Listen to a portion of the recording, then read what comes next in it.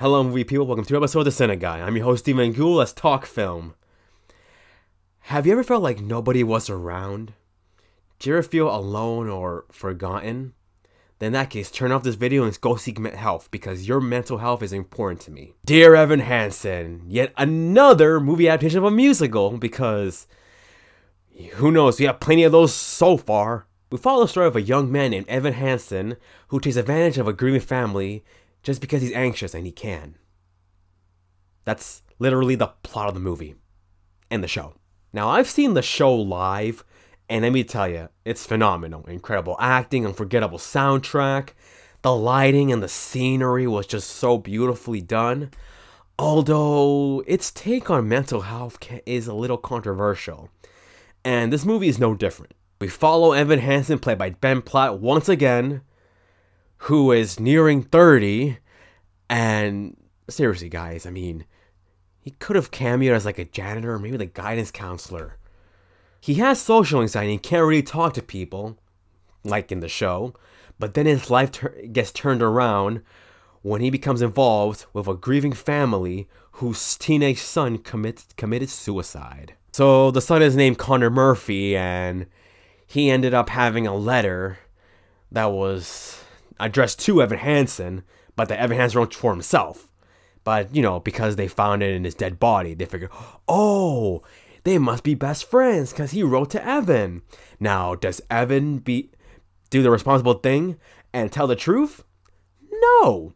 He creates this entire fantasy where he and their mentally unstable son were suddenly best friends who went apple picking and, I don't know, played Dance's Revolution. That's what the movie showed. Now, I understand why Connor Murphy's parents would want to, like, believe that their son had a secret friend. Because this guy, I guess he had, like, antisocial personality disorder. So, he was a little unstable. And now that he's dead, his family don't want to, you know, leave with the fact that, oh, our son was crazy and he's dead, so that's that. No, they wanted to really understand who this guy really was.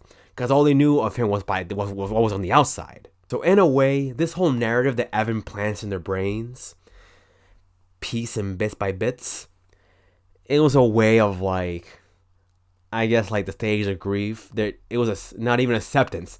It was more of, like, they're still in denial that their son will kill himself and not have a life or anything. So they're still in this they're still denying that their son was just a regular crazy person who threw fits and everything. And now they're living in this whole world that Evan Hansen's trying to create, but it's a damn lie. Which is why when Evan admits the truth, we're back to square one. Now, they have to be at the stage of acceptance, like, oh, I guess my son was crazy and unstable and now he's gone, so how dare I believe a lie? Here's something that the movie does differently than the show. After Evan tells him the truth, okay, the fan pushes him away.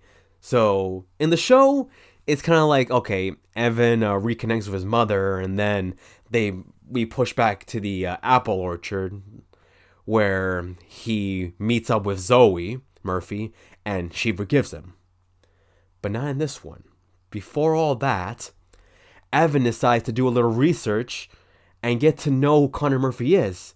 Well, first things first, he did confess on Instagram, of all places, that he told the lie, so that way the Murphys wouldn't be hated and people will blame them for his death.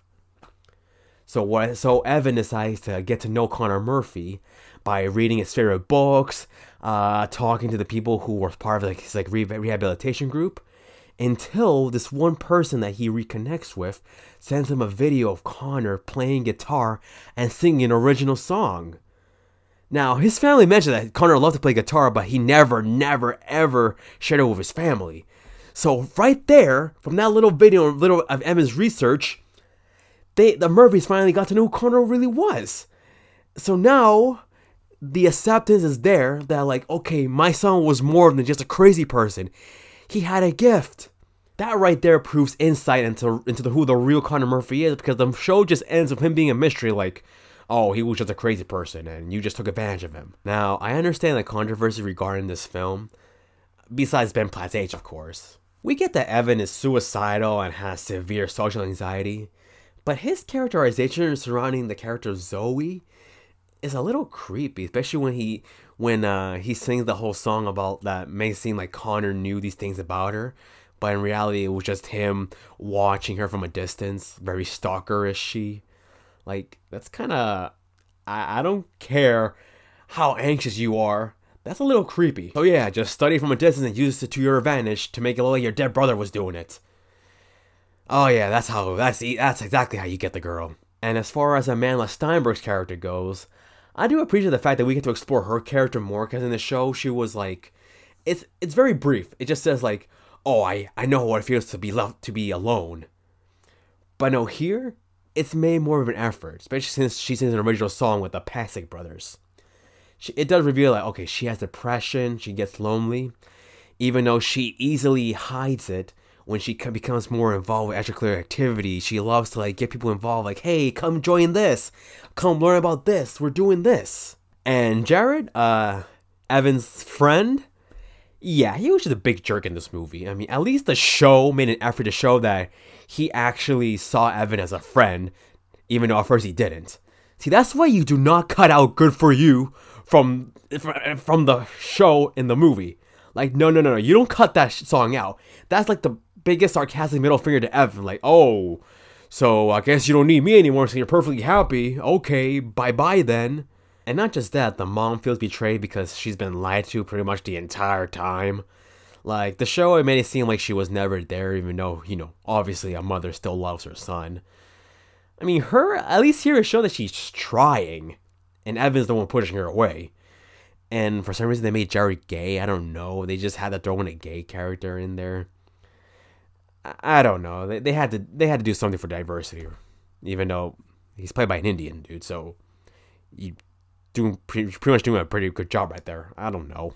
Overall, it's a pleasant musical movie. That's not the worst thing out there. I mean, you can appreciate how they, you know, use the source material and put in some new things. I mean, the acting was pretty well done. The singing was really, really good as well. And let me just say, I had no idea Amy Adams and Caitlin Dever had bars. Wow. So if you enjoy the musical, then maybe you might find some enjoyment in this movie.